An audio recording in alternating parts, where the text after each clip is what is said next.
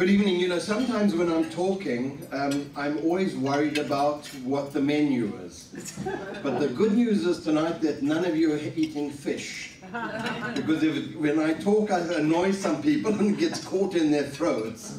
But fortunately with the lasagna, nothing bad can happen, so that's delightful. So my topic this evening is Judaism in the Jewish state, and with particular concentration on the Reform movement. And I've been studying the topic for absolutely years. The way I got to this topic was actually quite interesting. Some of you, for those, if any of you, I think there were one or two, who were at my session at lunch today, I mentioned that I was been doing a lot of work in the Israeli army and educator in the Israeli army. And I once got a phone call, which was a very unusual phone call. By the way, the Israeli army is very unusual. How we win wars indicates that there is a God.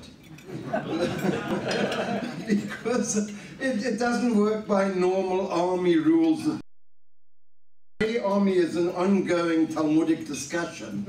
Wherever you are, half the group is disagreeing with the recent instructions that you've just received. And it took me a bit of time to get used to it, because I come from a British colony, you know, where people stand in line even if you're only one there. So here I suddenly find myself in the Israeli army, and it works by a very different dynamic.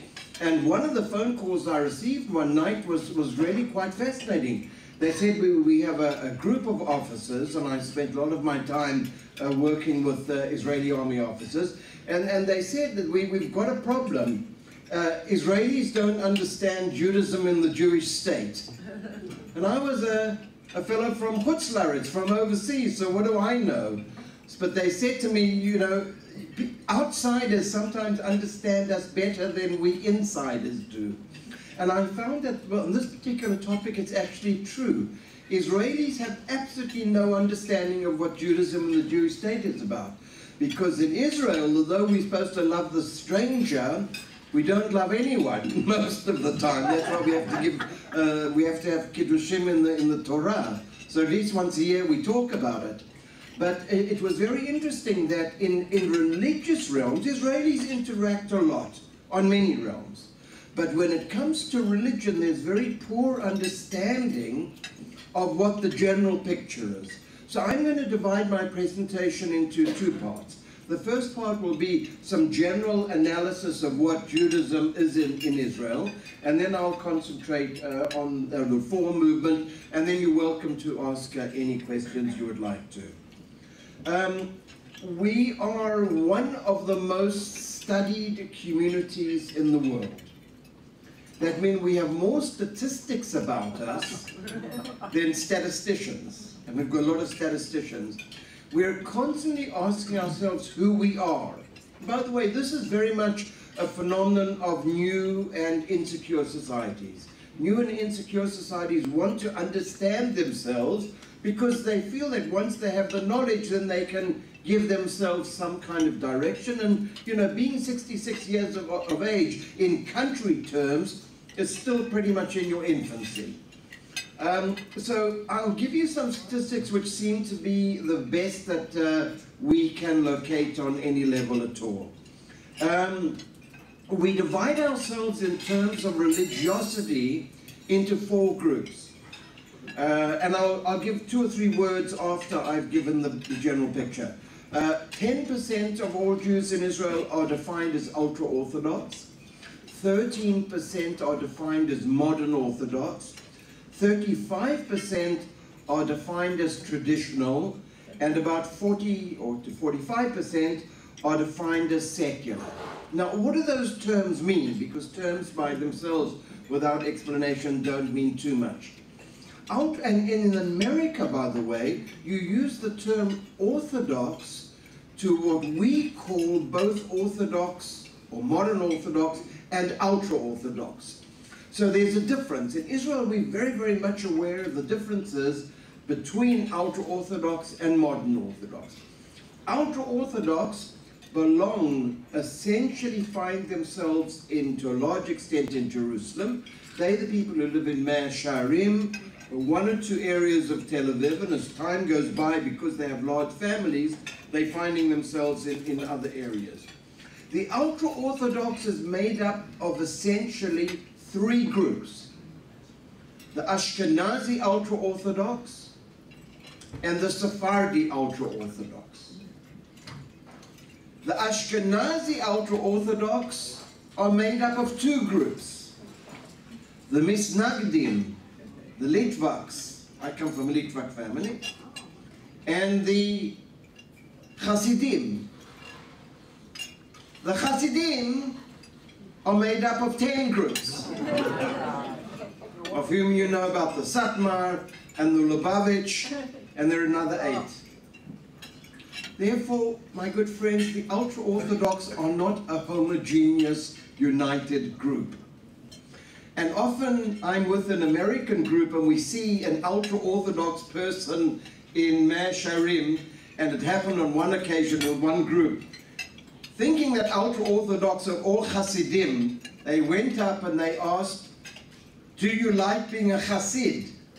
Well, the person came from the Misnagdim, and there was almost the Third World War in Mea Shearim. It was so insulting to a Hasid to be called the Mitnaged, or Mitnaged to be called the Hasid. You have to make it very, very clear. The differences, by the way, is that the Misnagdim, or Mitnagdim in Hebrew, the men look a little bit like Al Capone.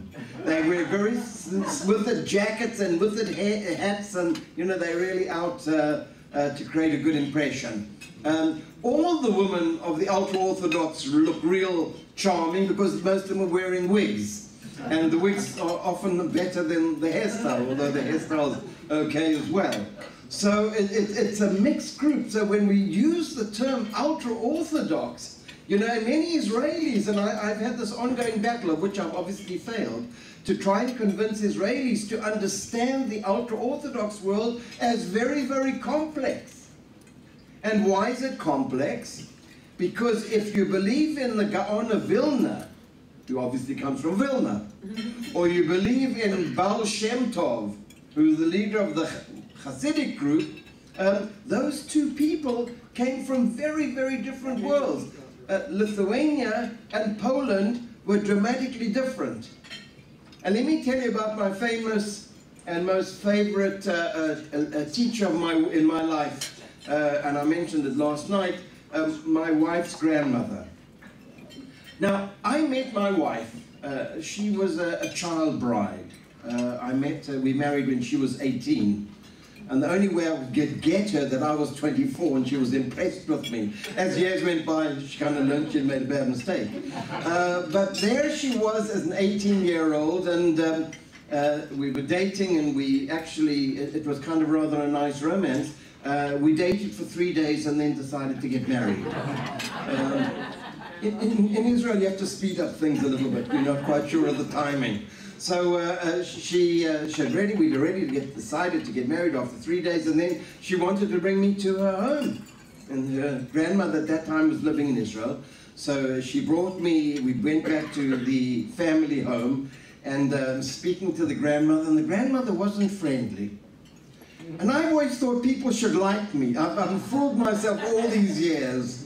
And I couldn't understand why the grandmother was giving me a real rough evening. And my wife had said, my fiance had said, my grandmother's absolutely fabulous. And then we started chatting. And then the grandmother said to me, "Well, tell me, where do your family come from?" Well, I tell you, I don't know, but I've developed a wonderful lie. I say, "Near Vilna." Near Vilna, therefore I'm a Litvak. And the grandmother is a Litvak. And she was frightened I maybe came from Poland. But when she heard that I was a Litvak like she was, we became the best of friends for the 20 years afterward that she lived. Now, it's kind of strange, and it's nothing against people of Polish origin. Please don't misunderstand me, just because of my wife's grandmother's bias.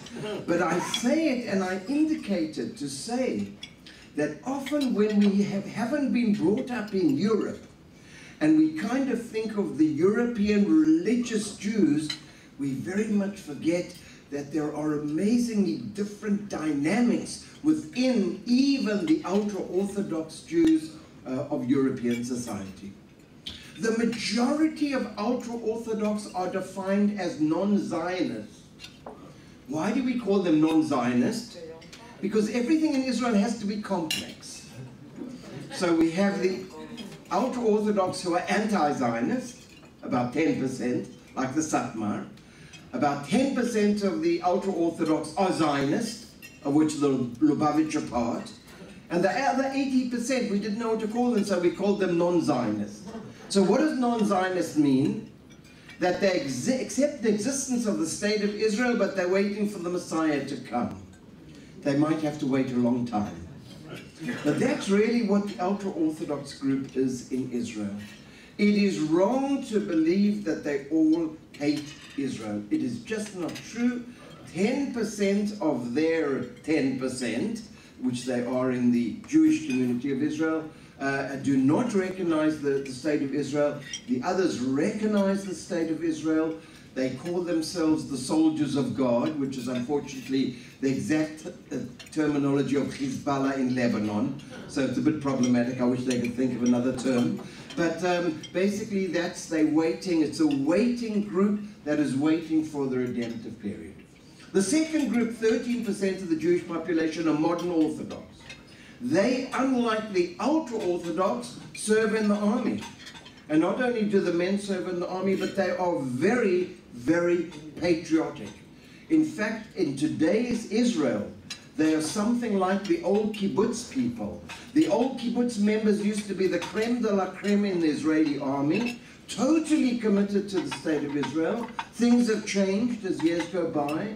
The issues of the Six-Day War and the territories have complicated Israeli society. And today, in many cases, the creme de la creme of the fighting forces are modern Orthodox people, of whom the overwhelming majority live in the state of Israel, and a certain percent, about 15%, live in the territories. And when we read about and hear the settlers, which is often a problematic term in the overseas press in particular, we should know that many of those people who are called settlers are modern Orthodox who live by choice, by theological choice over the Green Line, trying to return to the historical homeland of the Jewish people. And that's part of the idea of the living over the Green Line.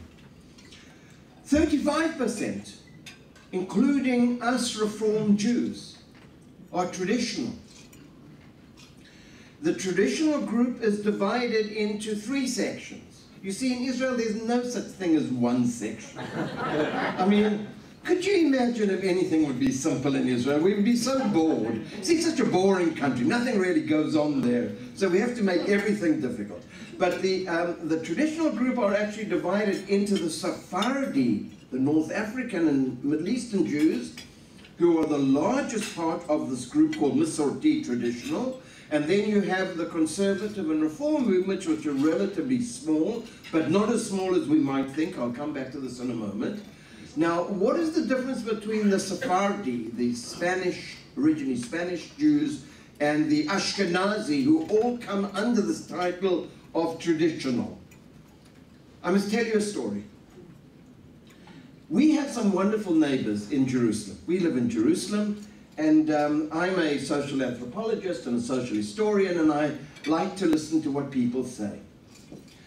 Fortunately, in Israel, we don't have a thing called political correctness. So it's the most wonderful country in the world to study, because everyone tells you all the things they think before you ask them. So it's one of those places whenever you want to do a research project, the object of who you've spoken to gives you the subject of your research. So it's actually a wonderful system. So we had some neighbors next to us in Jerusalem, and they were an absolutely wonderful family. They're a North African family from Morocco, and the most interesting thing about them is that when you ask them to speak quietly, it sounded as if the volume went up, but they never quite realized it. Now, unfortunately, I like the family very much, but unfortunately they argued a great deal. Tremendous argument.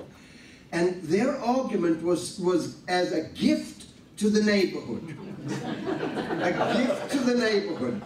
Everyone, 5 houses on either side, heard about this argument that was going on. So I actually learned a lot about Israeli society by hearing how they spoke to each other. Very interesting, very honest. By the way, it's an honest country, a little bit aggressive sometimes, but it really is an honest country.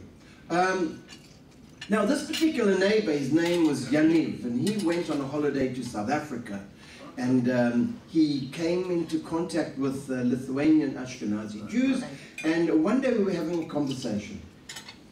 And he says to me, he tells me, what's your job? So I told him I lecture at Tel Aviv University, but he really wasn't interested. He said, I understand you teach at another place where there's kind of some sort of Jewish studies. I said, yes, it's called Hebrew Union College. So he said, well, what do you do at Hebrew Union College? So I said, we're speaking in Hebrew, and I say to him, well, what do we do there? We're training young men and women who will become rabbis, and I was about to say educators and cantors, and he said, hold on, you've been here in Israel a long time, but your Hebrew isn't so good yet. Do you just want to repeat your last sentence? So I say, yes, I teach at the Hebrew Union College, and we are teaching young men and women who will be rabbis. And he says to me, it can't be. So I'd been teaching at HSC for about 7 years, and I thought it was a reality. So, it wasn't a reality show, it was the real thing. And we had the most fascinating discussion. That when I spoke about Reform Judaism, and where he was in his Judaism, we understood each other on absolutely every level. He called himself a traditional Jew. He would walk to the synagogue, his local Sephardi synagogue, with a kippah on his head on Friday night. After dinner, because he felt he was quite a religious person, he would shout to his youngest brother, run, I'm bored, at which case run put on the television so he wasn't breaking Shabbat rules. So this is kind of this is inventive way of dealing with things. And then there was this interesting situation of Shabbat. He went to the synagogue on Shabbat, and when he came back from the synagogue on Shabbat, he took off his kippah, and then he went to watch soccer, football, okay, soccer. So it was this very, very interesting situation that we have here, whereas Yaniv and I understood each other on just about everything. What Yaniv didn't understand is how a woman could ever be a rabbi. And I want to tell you that in Israel, the challenge for the Reform movement is very much that this idea that a woman can be rabbis is not yet understood. And why is that? Because most Jews in Israel come from countries where there were not rabbis in their societies. So it isn't that they were against the idea of rabbis, they just need to be educated. And that will take only about 3 generations. But it was very, very interesting that Yaniv and I, as traditional Jews, I see myself very much as a traditional Jew, Yaniv and I would understand each other on so many realms, but this issue of women rabbis. No, look at your woman rabbi over here. Hasn't Yaniv lost out? Yes. I mean, who's gained? Tell me, who has gained? So I look at Yaniv every time I see him, and I say to him, Yaniv, I say to myself, you don't know what you're missing. So that's really why being a Western Reformed Jew in Israel is so wonderful. 40% of Israelis are called secular. Secular in Israel is a very interesting term. Secular, when you speak about secular in the global environment, you think about an atheist, a non-believer. But Israeli secularists, in fact, the overwhelming majority of Israeli secularists in the best surveys are defined as secular but not anti-religious. Now let me try and explain this thing about Israeli secularists. They have all the holidays that you can imagine. Let me go through statistics of holy days. 68% of Israelis fast on Yom Kippur. 82% of Israelis light Hanukkah candles. 90% attend Passover Seders. 80% contend that God exists. And 77% of all Israelis believe that there is a higher power who governs the world. The statistics show that Israelis are in many, many ways much more religious than one thinks. And among the secular group, the feeling of religion is not that religion is bad, but that the religious chief rabbinate is totally and utterly corrupt. So what's happened in Israel, and as I mentioned earlier, trying to explain to Israeli army people, because they were trying to grapple with their own feelings. And they were saying, I was asking with these army officers many years ago, who are you? What is your definition? And they would say, I'm very confused. Because we believe in a tremendous amount of Judaic principles, but we just can't stand the chief rabbinate. And it has a terrible, terrible reputation in Israel. And that is the tragedy of Israel. The tragedy of Israel is that, in a sense, Judaism has been taken away from vast sections of the population who, if they had the possibility, would reclaim it for themselves. And that's the role of Reform Judaism. Let me go on to the second component of my presentation. Today, in terms of religious belief, we are finding some very, very interesting new behavioral phenomena. Just a touch of history. Stage one of modern Jewish history was the ideological period.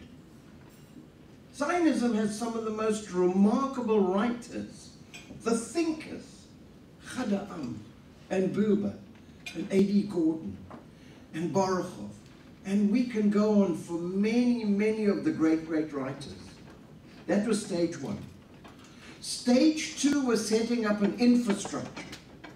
That's when you have the kibbutzim and the moshavim and the bank and the histadrut. Tremendous amount of institutions. By the way, I often meet Palestinians, and the Palestinians are very interested in how we build the Jewish state. And I said to them, after you've been talking for 100 years, which the Jews did, then you have to build things. And the Palestinians listen to me very careful, because they know that that's one of the big problems. They haven't built institutions. The Jewish people are one of the best institutional builders of any group in the world, and I've studied this concept of institutions. We are so good that in most synagogues, you almost have a committee which is deciding what the name of the next committee is going to be. And this is a major achievement. And highly institutional people succeed because you have a structure for growth. And that was our second stage. We built massive institutions before we even had our own country. By the way, we even had an institution called road building. And the road building institution has a Guinness Book of Record for the worst road ever built in history. It was from the Kinneret that goes down. The British looked at it after we built it and didn't believe that anyone could build a road so badly. But we told them it was the first chance, so we'll do better in the future. And some of the Israeli roads are very good today. The next stage was statehood. And then we came to where we are now. It is the disillusionment of the old ideology. Kibbutz, which was wonderful, is not what makes people tick anymore. The old ideas of collective living, which I think had wonderful components, I grew up in a Zionist, socialist Zionist youth movement in Southern Africa, in Zimbabwe, that when I arrived in Israel in 1967, the day before the Six-Day War, we were driving from the airport to Tel Aviv, and I'd never been to Israel before, and every time I saw a tree, I asked the cab driver if this was a kibbutz, and he said it's a tree. And then I saw another tree, and I said, is this a kibbutz? And he said, no, it's a tree. I tell you, by the time we get to Tel Aviv, the driver said, I never want to go with this guy again. So things have changed. In that vacuum, a new Judaism is a light, is of such importance, it's unbelievable. The light to this coming stage of Israel, because we want content. Israeli society craves for meaning, craves for depth, craves for understanding of a heritage. Our discussions are very, very tough at Israel because they're based on so much information and interpretation of information. And that is why this new Judaism which we have to bring to the state of Israel is of such importance.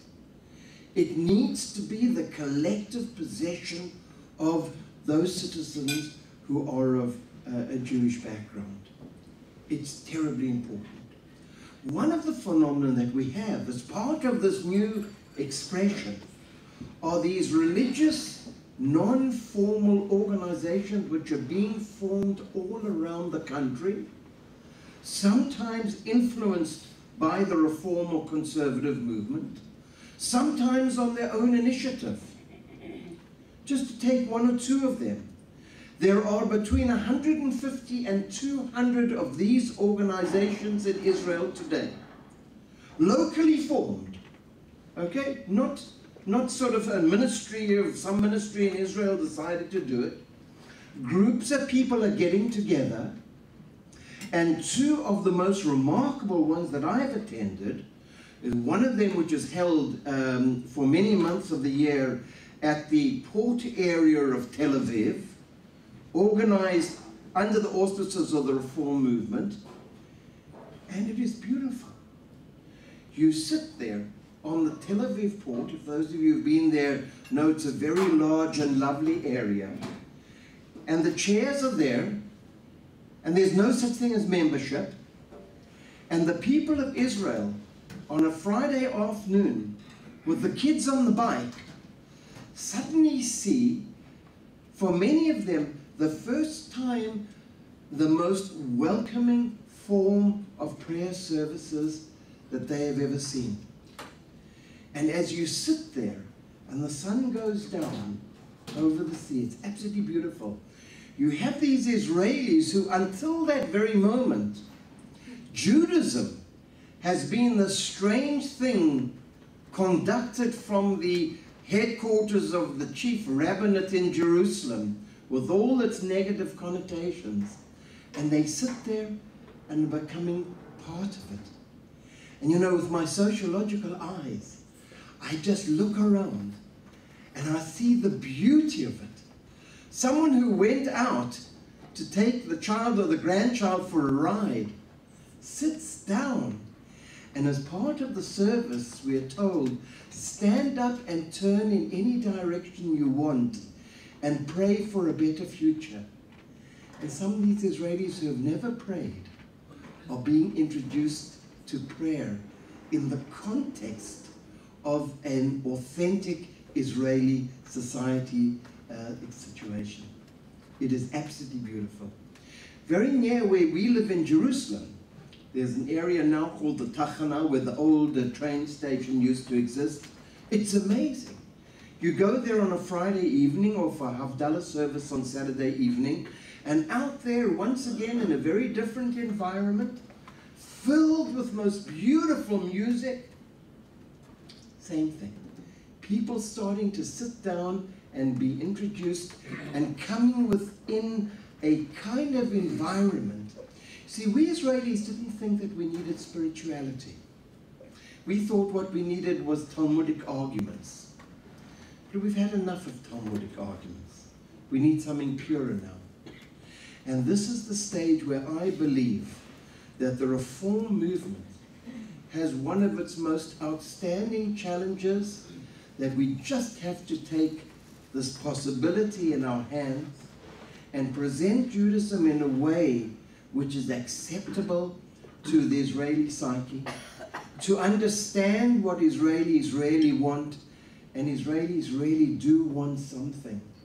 I'm not even sure what we should call it. We still have to work on the terminology. We might have to think of terms which aren't quite the same as Judaism in the diaspora, because it has a different context. When you're the majority group, as distinct from the minority group, your Judaism has to take on different components. And so here comes the challenge for the Reform movement. By the way, it's true with the conservative movement, but I'm not as informed about them, so I prefer, not because the Reform is better or anything else than the conservative, but because this is the organization that I'm so attached to. Within the Reform movement, we have to have a strategy. We can't be schmutter businesses anymore. The world is too sophisticated. We have to work on strategy. And within the Reform movement today, although I doubt whether too many of my colleagues in the Reform movement would agree with my terminology, that's okay, because I'm right, they're not. But the terminology that we should be using in terms of the two potential strategies are the following.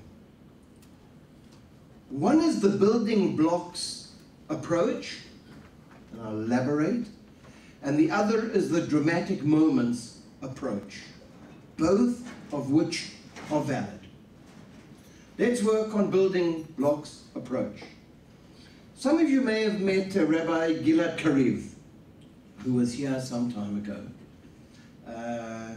Gilad's a wonderful human being. He actually married our daughter and son-in-law. Gilad is a firm believer in the building blocks approach. What does Gilad feel in his heart of hearts? It's like a Lego building set in his mind. I don't know if he's aware of it. But when Gilad thinks and talks and writes, and I have contact with him, it's like the Lego set.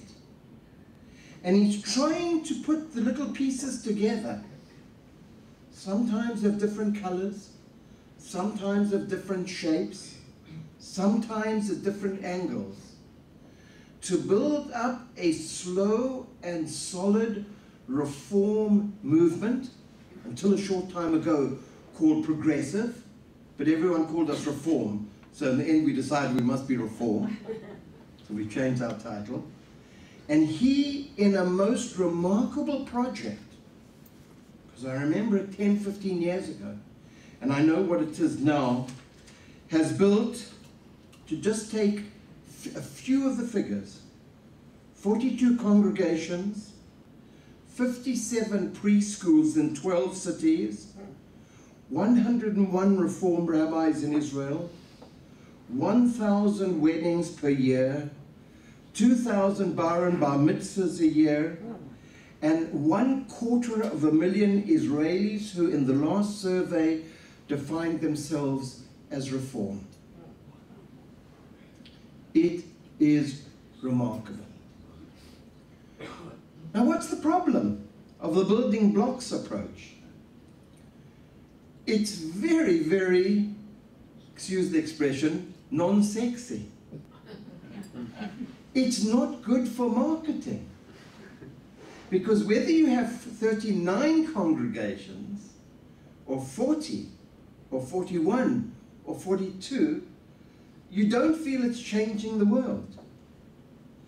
But I must say, from an Israeli perspective, Israelis like things which are local, indigenous, and also take time. Israel doesn't, as a society, deal well with quick, sort of twisty ideas. We think out of the box, but there's a reticence in some realms to move too fast. So the building blocks approach, which I think is actually quite remarkable, And I remember the days when I would say the word reform in Israeli society, wouldn't know what I'm talking about. And now when I say the word reform in Israeli society, oh, we say we know a reform rabbi. Or our grandchild and Shimon Peres's grandchildren go to reform preschools. And across the country, you can go to many, many members of parliament who, in deciding where they wanted their children and grandchildren to go, realized that the Israeli secular school system did not have enough of Judaism, and therefore wanted something more, and certainly didn't want to go into the conventional establishment religious groups. And therefore, they've actually started to understand much better than we could have believed what we might be able to do to Israeli society. I think it's a remarkable project. And from my own experience of changing societies, I know that sometimes the slow, less exciting, less interesting, long-term approach, which is hard to convince people how important it is, with historical hindsight, we do see it's been very, very important. The second approach, as legitimate, is the dynamic moments approach, which is led by Anat Hoffman. Let's take the issue of the women at the wall. The women at the wall is a very, very dramatic concept in Israeli society. Whereas building one more congregation is never mentioned in the Israeli press, women at the wall are mentioned in the Israeli press every time, Rosh Chodesh, they're at the wall. It's very dramatic.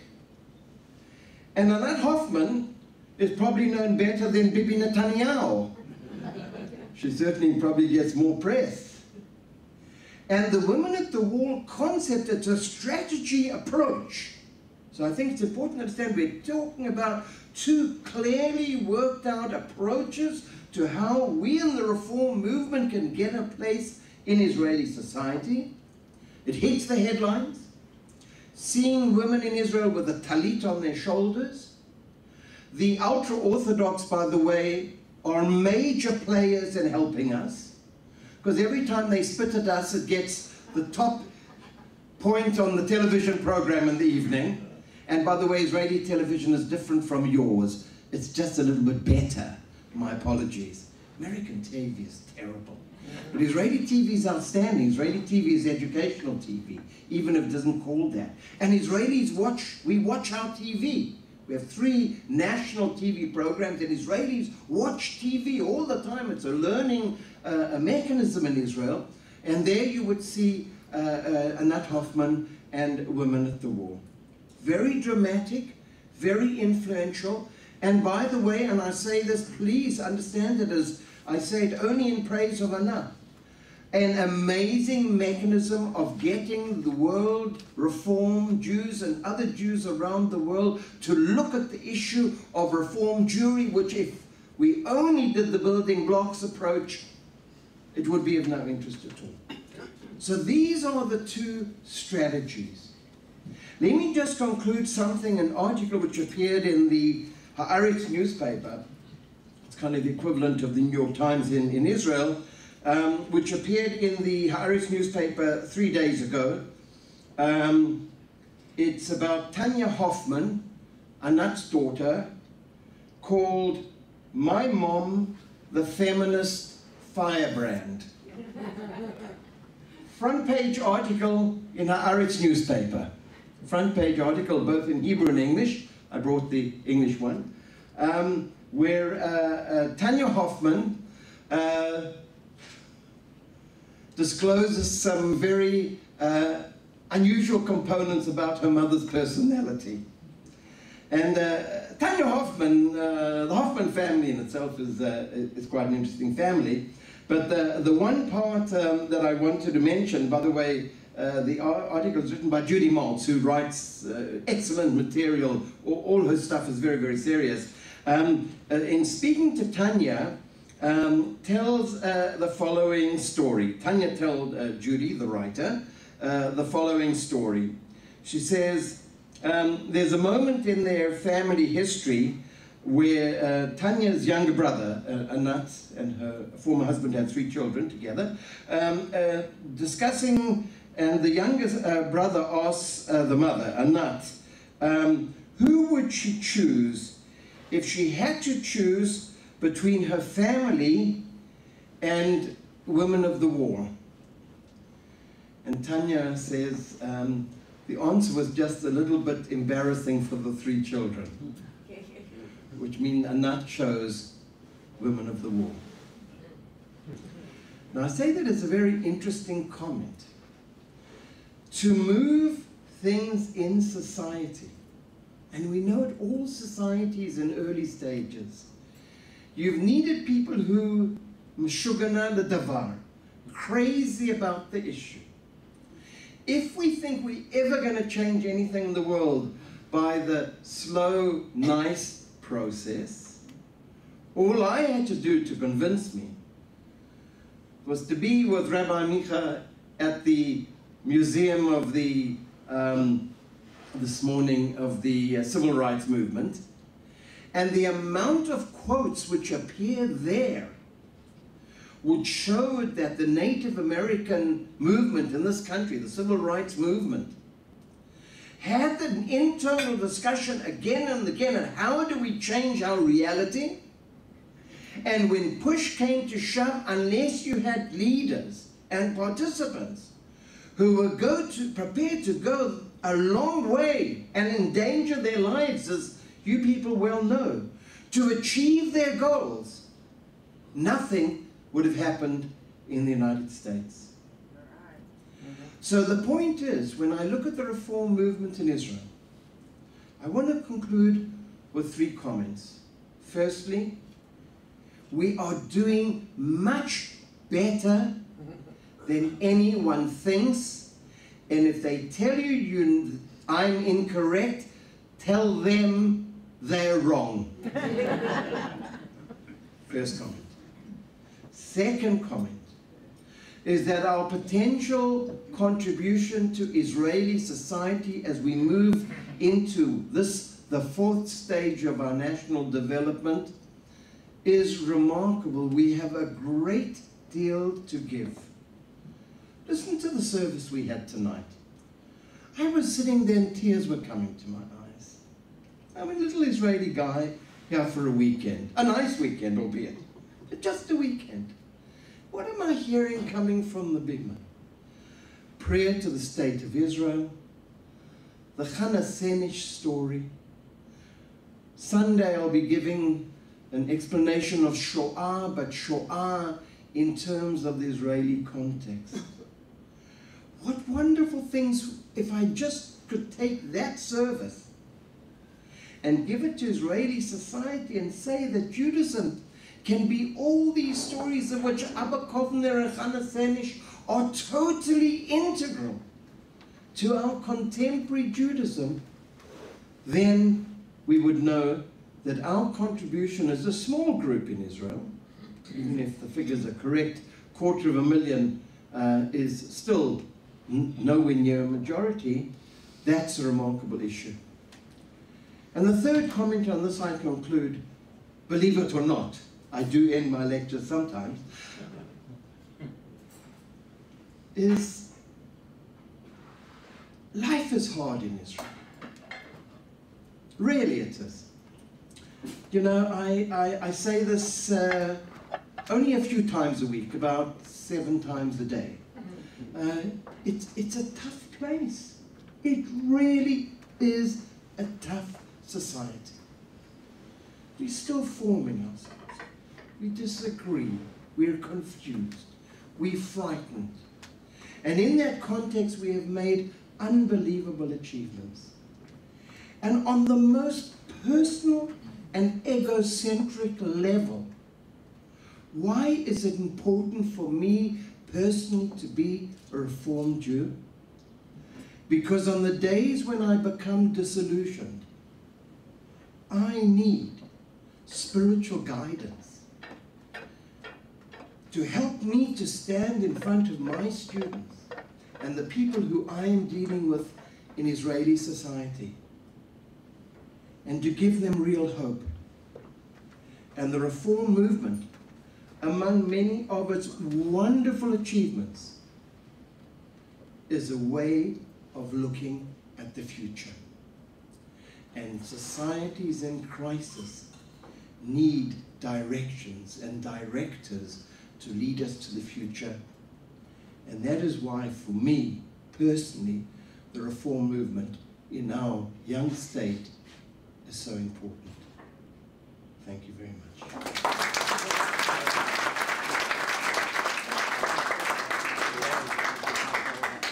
We have time for questions. Absolutely. Ask anything. I know it's one thing, Professor Liptz, we did was we sent out to the entire congregation, attend all 6 talks. Not all of us were able to do that, and not all of us will be able to. So ask anything about tonight's topic or any other subject too. Please do. Yeah. Use me, by the way. Just exploit me, insult me. I will only feel at home. So have no fear to be. You don't have to be nice to me. I've already got 2 rabbinic students here who've been awfully nice to me, as well as Jan. So please, anyone here. How is the chief rabbinate chosen, and how can you get rid of him? If I knew the answer to the second question, I'd love to answer the first question. He's appointed by, this is what the corruption is. It's a closed, male-only club that almost no one can become a member of. And he's elected by the process of this club, and the club has to get the consensus of the government, but the government really won't object to what the members of the club want. So although there is the Ministry of Religious Affairs, which is a government body, which has to actually agree to who are going to be the rabbinic chief rabbi appointees, in reality it's actually done by members of this closed club. The closed club is about 25 members. You know, once again, because we're in Israel, we have 2 chief rabbis. The Sephardi chief rabbi and the Ashkenazi chief rabbi. There are serious discussions about reducing it to 1 chief rabbi, which means instead of having 2 corrupt institutions, we'll only have 1. So that's already the good news. Life is getting better. We are going to change it, and it will change, because Israeli society is reaching a tipping point on a significant number of issues, of which we're seeing it in the relationship of non-army service of the ultra-Orthodox. There's a tipping point there. There are 1,500 ultra-Orthodox men who are beginning to serve in the army. There are processes which are going on. I know it's always slow, and sometimes we get frustrated, which means that there are going to be changes of where the government takes on its governmental responsibility, and it is going to happen within the chief rabbinate as well. The pressures out there, you know, you have to talk about an issue for a long time before it happens. And the talk on the street today is, we no longer want the chief rabbinate. Now there's some very interesting issues. There's a group called Zohar, which Shai, the Orthodox rabbi in Memphis, identifies with, which are modern Orthodox people who are as angry as I am about the chief rabbinate. So what's very important in societal change is often not what outsiders feel angry about, but what insiders feel angry about. And because within the modern Orthodox group, you know, 13% of Israeli society, there are powerful and articulate voices who are saying, we are not prepared to accept the jurisdiction of this particular kind of body. That is already the indication that we will be changing the structure of the chief rabbinate. By the way, the chief rabbinate fulfills important roles. Otherwise you have anarchy. We don't want vacuums. That doesn't help societies. but we have to change the nature of the chief rabbinate totally. Please. Since Gerald, stockbroker, Princeton, he understands numbers, if you could just educate the group about how much money we're talking about in the chief rabbinate's budget. And Shai will tell you that Sohar and Beit Hillel, these two groups, are fairly anemic. They're trying, but they're not powerful. Is that That's fair right. to say? That's right. That's true. The Zohar groups is what they're doing is very important. Right. They're offering alternative weddings and alternative bar mitzvahs. But you're right, in real power, they don't have real power yet, but because there's a real need for them, they will get stronger. How much money's in the budget? In terms of the money, I mean, I'll tell you why it's such an interesting question. We have absolutely no idea. Absolutely no idea. Because the money that the chief rabbinate gets is not part of a direct government budget. You see, the chief rabbinate gets percentages of vast amounts of money which are given for religious services around the country anyway. For example, if you want your restaurant only serving kosher food, the owner of the restaurant pays a lot of money. Part of that money, of which probably a third is under the table anyway, goes to the chief rabbinate. So that's why when we look at figures, these kind of figures in Israel, there is a vast discrepancy between the official budgeting figure and the figure of what is going on in reality. But it is a very, very significant amount of money.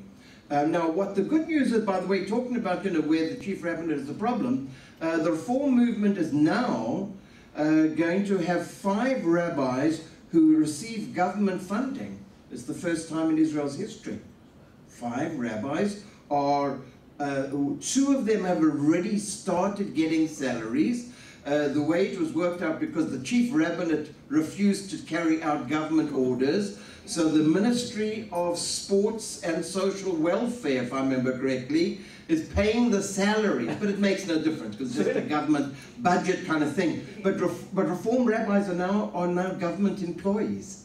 This is from 3 months ago. So the amazing things are happening here. But once again, you ask about the budget because this is really a chief rabbinate responsibility, but the money is actually coming through another government ministry. So that's how we're still very Eastern European in our behavioral patterns in Israel. So a lot of the things are government things work with the kind of intricacies of Eastern European society. So unfortunately, the real figure, actually no one knows. By the way, even high officials in the Israeli administration don't really know what the figure is because there's so many other mechanisms which work in terms of funding. Any other questions, please? Yeah. You say about 1,500 are now serving the Malta. What do you think the prospects are to get significant numbers? Okay, the question was about the 1,500 ultra-Orthodox.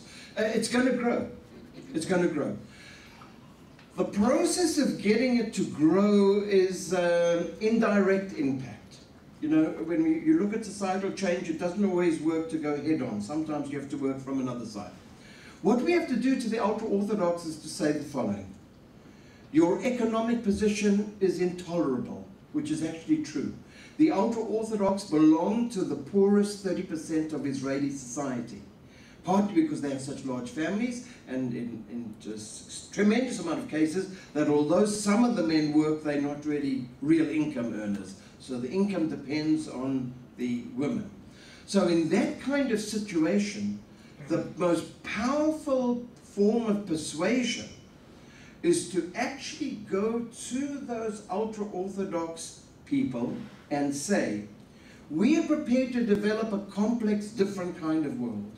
You won't have to work a full day, work half day. Another half day you can study and pray.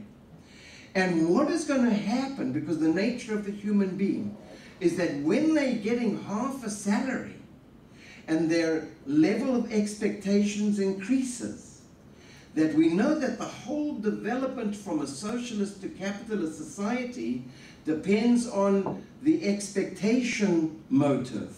That what happened in Israel when socialists suddenly find they could earn a little bit more and go on a holiday overseas, they started wanting more money, so they could not go on holiday once every 5 years, but every 3 years. And that is actually why many of the most astute analysis of Israeli society actually looks at this kind of process as potentially being more successful than necessarily going into the battleground on this issue. So I don't know if we will never get to all of the groups. Some of the rabbis are very, very powerful and will just not allow them to go into the army. But we must know, it's a very interesting situation, that many of the yeshiva bochers, many of these ultra-Orthodox males, are not students. They suffer by having to stay in a room for hours and hours of the day. And when they can be offered a kind of 50-50 solution, which means they can get into the workplace, which is going to improve their economic situation and their status situation. Because while some people have status through study, they will have status by income earners. That in itself is going to generate some change. If you ask me in the next question how long it will take, then I'm going to say, oh, you're there. I don't know. But I can see change coming about. Yeah, please. Job skills. Okay, so that's what's happening. So now the first stage is, how do you get the job skills going? As I mentioned at the lunchtime meeting today, you have a woman by the name of Adina Bar Shalom, who actually comes from a Sephardi ultra-Orthodox family, who set up a Haredi college. It didn't used to exist. And so you're having Haredim entering the workplace as a result of new skills. I want to say something about Haredi skills. Very, very interesting.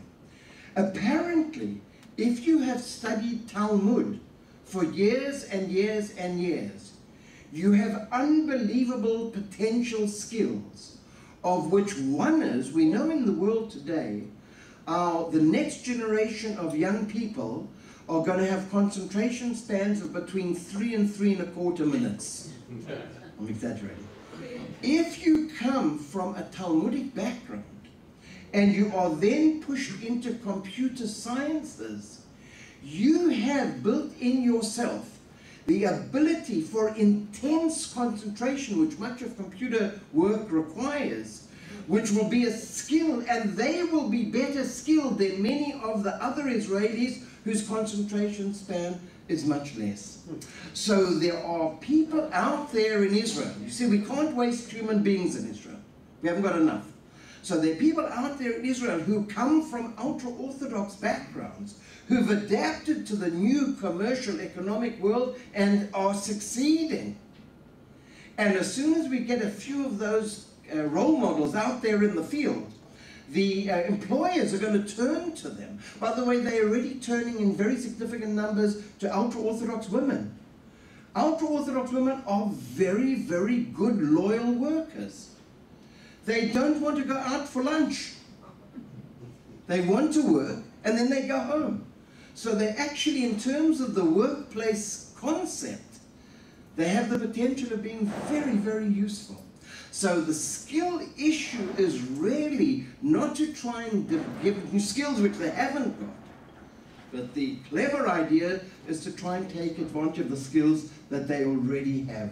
And they are skilled and well-educated people, maybe by different definitions that you and I would normally consider.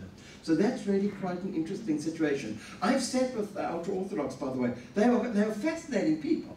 I mean, the fact that I disagree with everything they say is of no importance. What is important is the way their minds work. That Talmudic thinking does unbelievable things. They can go off on tangents in 10 directions and always come back to the initial point. Whereas I'm, or in my mind somewhere in Argentina at that moment. They keep the concepts within their mind because of their training. And it's very, their religious training is very, very sophisticated. So they've got important skills for us. I feel like Phil Donahue. He was a talk show host back in the 70s.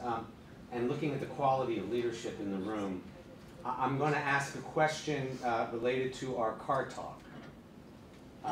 Your gracious host, Jan, she gave me a copy of the article that you probably read yesterday, the news about the unity of Hamas and the PLO, reaction from Kerry and the government. And Jan said, he may not have read this because he was in flight. You may want to give it to him when you see him.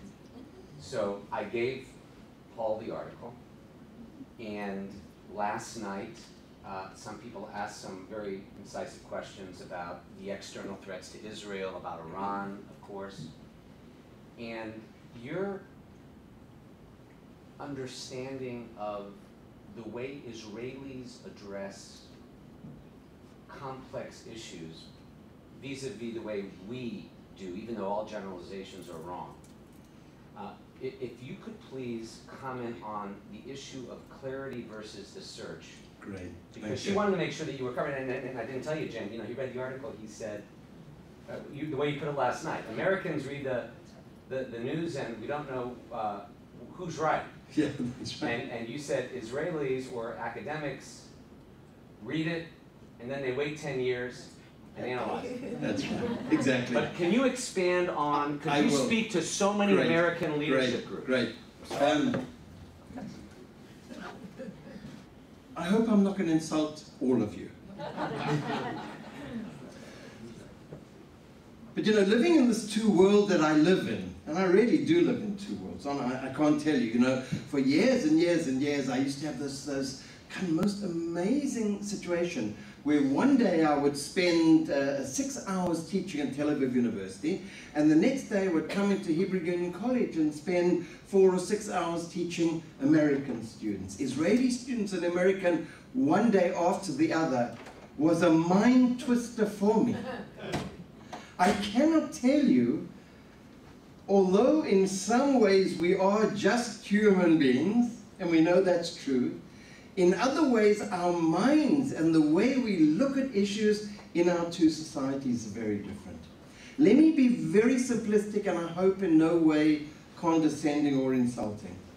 Americans believe that the world is about how quickly you can get a solution worked out. That is how your mind works. I mentioned last night when I speak to State Department people, I meet them different levels and different political groups and different people coming from the official realm of American society.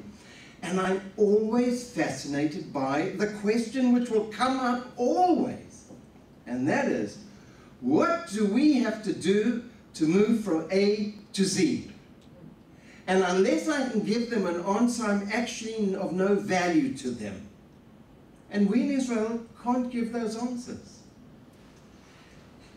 In Israeli society, our discussion is, are we at D, or are we at F, or are we at L? Because basically our minds think in terms of slow progression towards something that could possibly be the end goal. Now, if you can understand what the implications of those two mindsets are, you can understand sometimes why we find it difficult to understand each other. John Kerry, I think, was a terrific guy. I tell you, I think his heart is really in it. He came to Israel, a tough issue. America has got so many global problems at the moment. Every minute that your Secretary of State spends on any issue means that the other multiple issues that are developing in the world, we have no idea what a complex period of universal history events we're going into. And he spent a lot of hours trying to understand the Israeli-Palestinian crisis. His problem was that he was convinced that he would come back to President Obama with a final document. And Israelis and Palestinians thought this was just a bit of a joke. Because unless you've argued for 20 years, what's good life all about? It's so fundamentally different that that is really what it's about. Americans want clarity. Americans want an issue which is solved, and tomorrow you go on to the next page. Middle Easterners live in profound moments of past.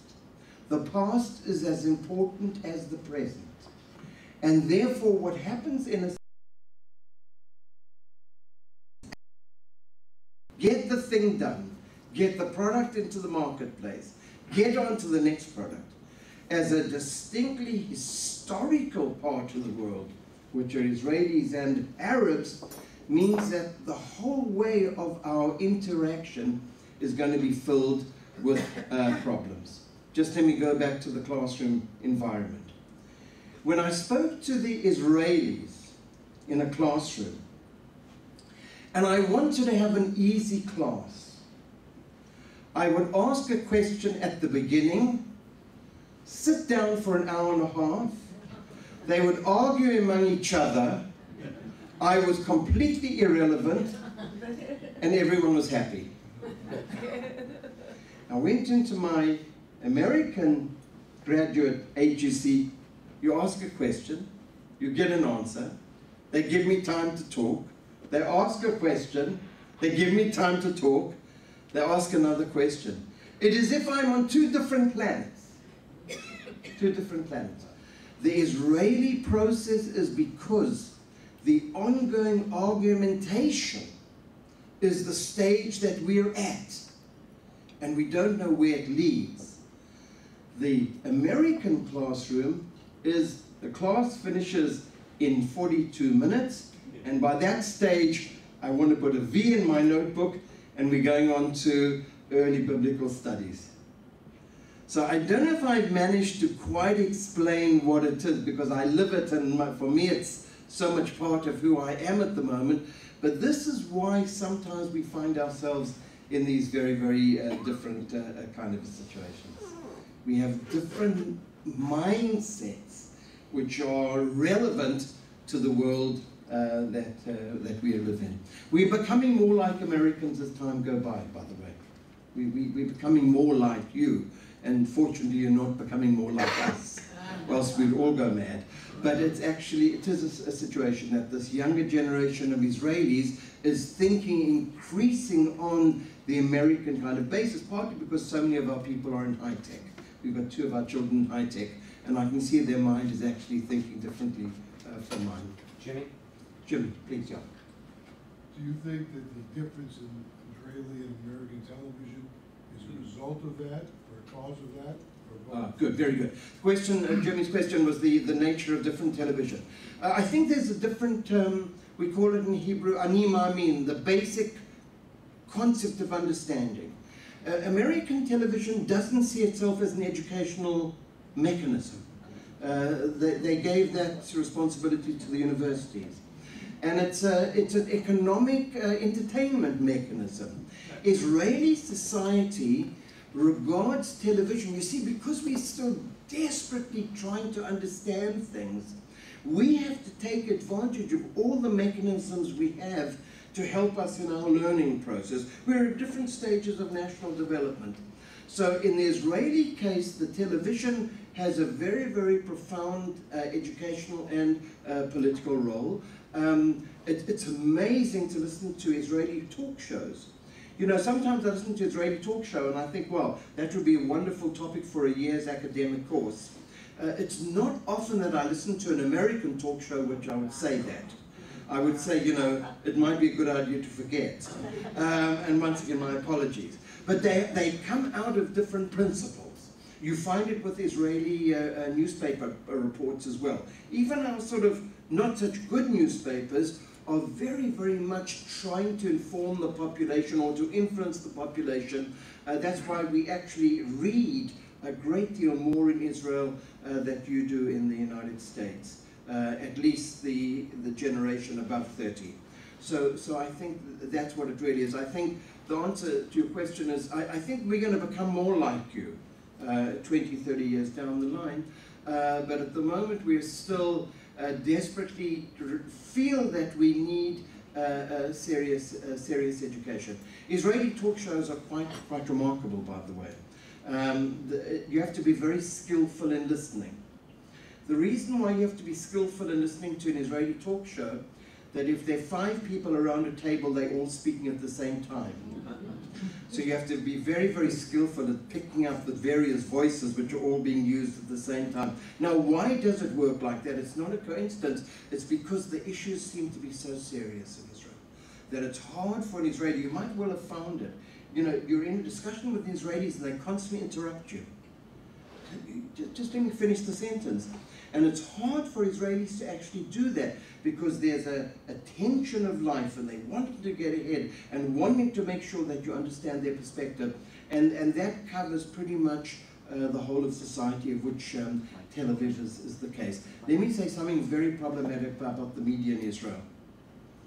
And one of the greatest threats to the media in Israel is the tremendous, excessively powerful influence of very wealthy American Jews and their impact on the Israeli media, of which Sheldon Adelson, if I pronounce his name correctly, Adelson, is one of them.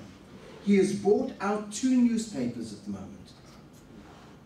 So we are petrified in Israel, not because of his political views only, although I have certain issues, but that's my own problem. But it's because the tremendous danger, which we've never had before, of extremely, as you know, wealthy Americans who are getting more and more involved, possibly because they believe it's for the good of Israel, but in the terms of trying to develop Israel into a democratic society, outside media influence is extremely dangerous. So although we speak about at the moment the freedom of the press, there is a very serious discussion going on and great fear in Israel that one of the great achievements which we have reached in Israeli society, which is an open and free press, may in fact be under threat. Some people didn't go. Two more questions, Mike? Sure. Yeah, so there's been a large immigrant movement into the state of Israel, mostly from Russia. How is that population of people filtered into the layout of Judaism as you described it earlier? Interesting. In Israel, we are very much aware of the phenomenon that we call cultural retention. That means it's very interesting. People come to Israel and place very, very high on their list of priorities, carrying on being from where they came. So we have with Russian speakers, for example, as you're right, in the 1990s there were 1 million Russian immigrants who remained for a considerable period of time very Russian, although they were living in Israel. Immediately the Israeli television framework developed a Russian-speaking radio station. There was immediately 7 Russian newspapers at the moment in Israel and 3 weekly magazines. Tremendous amount of continuation of Russian environment. Now what's happened generally with the Russian immigration process is a sharp division.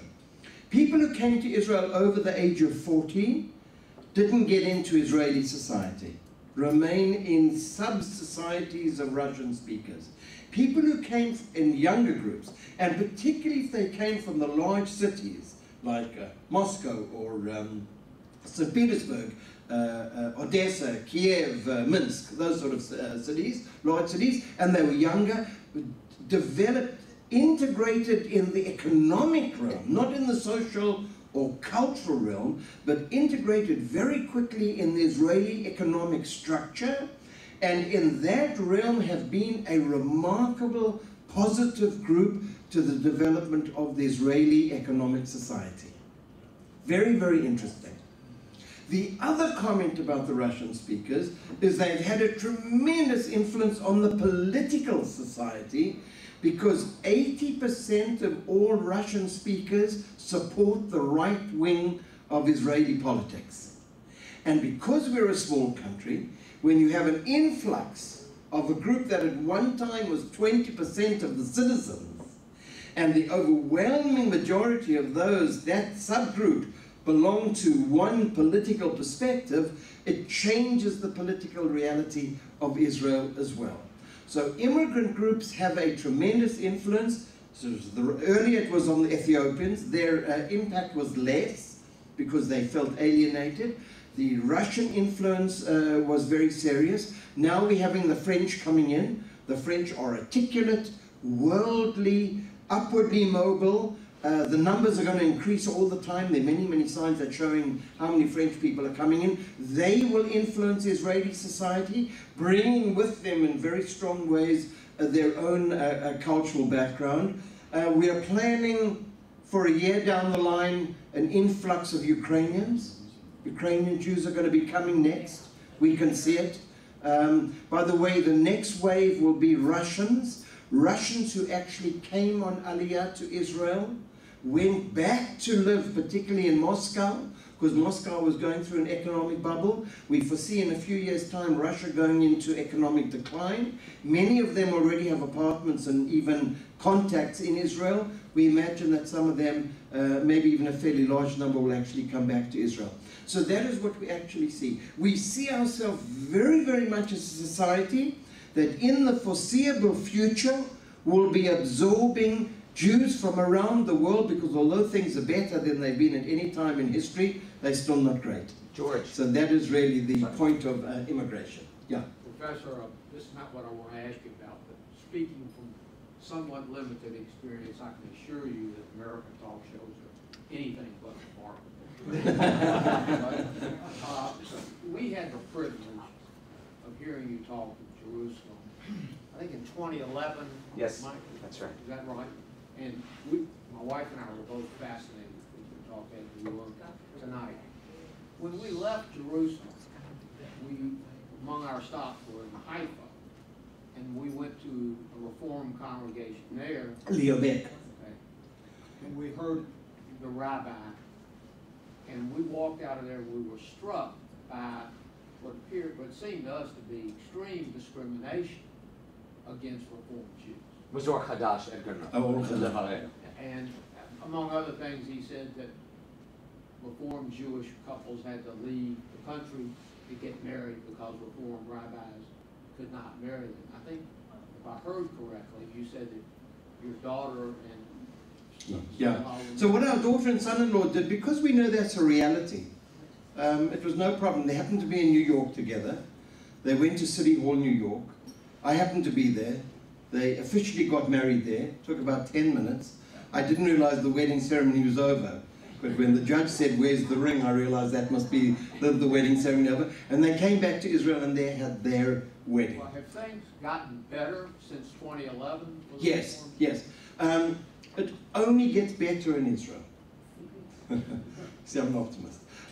You see, what happens, one has to just deal with the reality. So, you know, you plan, we've got many friends, by the way, that the children just didn't want to get married with the local rabbis. It wasn't because they were Reform. They were Orthodox, but they didn't like the process.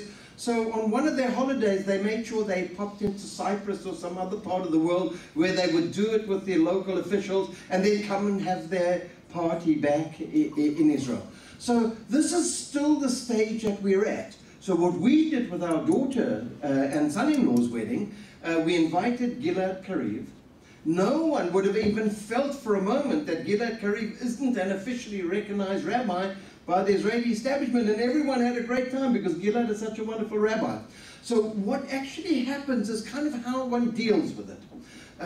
One just has to work the system in a way that feels more comfortable. I just want to say one other comment. It's a lonely business being a Reform rabbi. And it's easier for me to be optimistic because in no way is my career on any level at all influenced by the legislation. I can understand why some of our rabbis, and particularly what was happening at Or Chadash in Haifa, why some of them feel differently. So my analysis is very much moving back and trying to look at the general picture, and that helps, that influences me, but people in the field, as you may well have heard, still find it more difficult. My point is that there are ways of working the system, and that's what one has to recognize. Yes, sir. I had a Grizzlies question in a minute.